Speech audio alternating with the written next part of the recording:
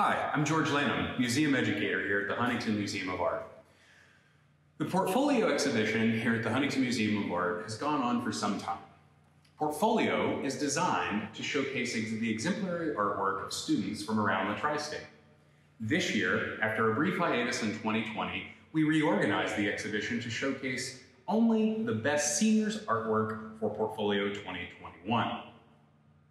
The annual Portfolio exhibition provides a venue for the serious student to build a portfolio for advanced study and an opportunity to participate in a high-quality exhibition within a museum setting. It is an excellent way of recognizing young artists and their teachers.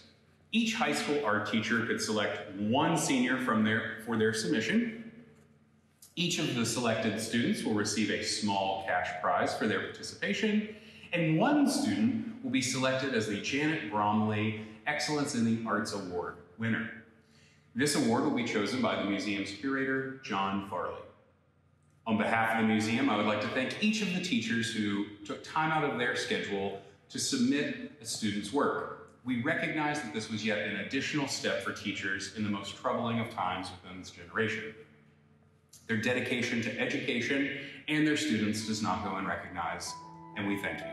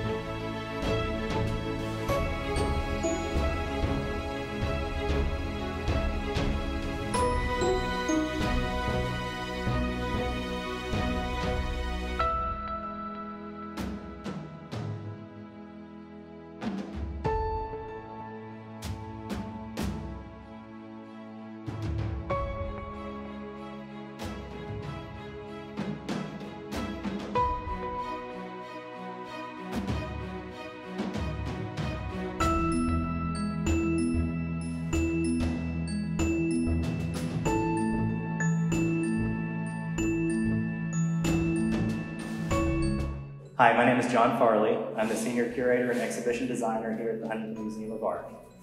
I remember being a teenager at Huntington High School and the pride I felt upon learning that my own artwork was included in the museum's Portfolio exhibition. So it's a particular treat in my new role to be able to assign this year's Janet Bromley Excellence in the Arts Award. This year's award goes to Braylon Harper for her pencil drawing titled Strike Down Stereotypes. In addition to being a technically impressive drawing, I admire the courageous stand that the artist has taken with this work. Congratulations, Braylon.